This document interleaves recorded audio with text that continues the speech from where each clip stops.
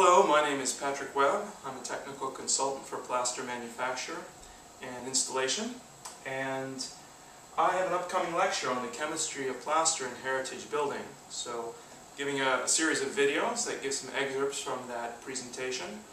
And the first one that we'll discuss is the basics. What is plaster? The Greeks used the word emplastos, meaning to daub on, and that's where we get our English word for plaster and plastering. But of course, plaster has a much longer history. We know that the Egyptians were using plaster some 4,000 years ago, and then in the area that is now modern-day Turkey, people were using plaster some 13,000 years ago. And no doubt the history of plaster goes much, much further from the dawn of civilization. Well, plaster is a wet slurry that's characterized either by a mechanical set and or a chemical set. And we'll be talking about the characteristics of those various sets in further videos. However, sticking again to the basics, I wanted to talk briefly about the basic components that make up a plaster. They're always a binder. Most plasters are kind of named by their binder.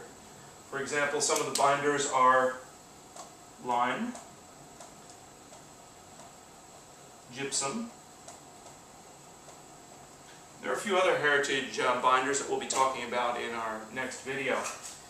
So commonly you'll hear the expression a lime plaster or a gypsum plaster.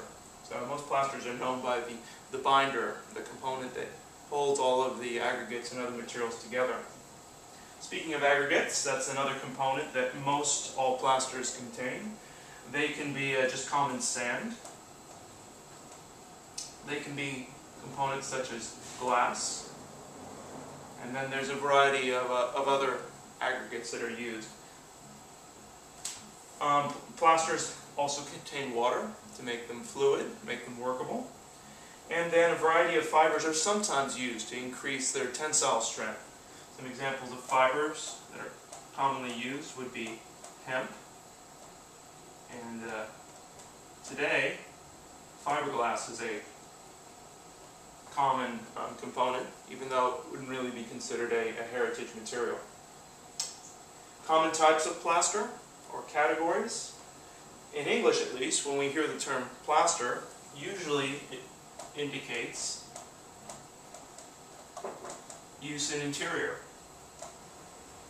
By contrast, stucco usually means something that would be used in exterior. And by English I mean like the US and Canadian markets. Mortar is also a plaster material, but is associated more with masonry.